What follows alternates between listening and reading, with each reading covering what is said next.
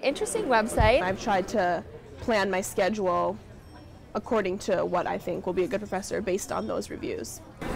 The website, ratemyprofessors.com, has been up and running for more than a decade and features over 14 million different reviews on over 1 million different professors at 70,000 different institutions across the nation. Any student can write a review on any professor, and anyone with a computer can see the reviews. So, what does a college professor think about the site?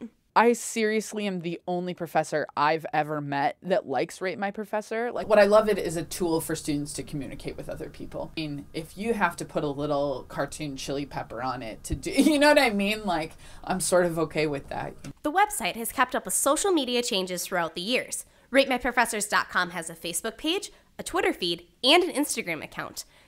There's even a free iPhone app that students can use to look at professor information on the go.